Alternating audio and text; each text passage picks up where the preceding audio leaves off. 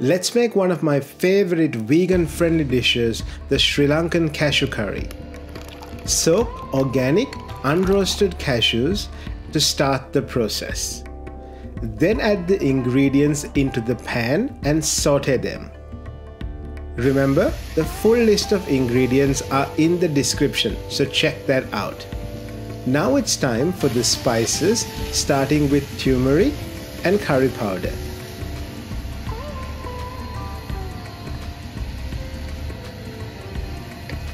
Next, add the coconut milk, chopped tomatoes, cinnamon and chili powder. This is a wonderful vegan-friendly dish and one you must try. Rice is a wonderful accompaniment for this dish.